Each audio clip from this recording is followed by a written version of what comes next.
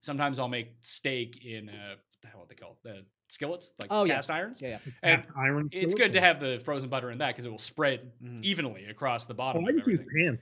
You would use Pam? I just use Pam. Yeah, I just use Pam just as well. Yeah, but you also don't use a cast iron. No, but even if I were to use a cast iron, I would use Pam instead of butter. Oh no. Yeah, but the butter's for You're the one who got me on the Pam.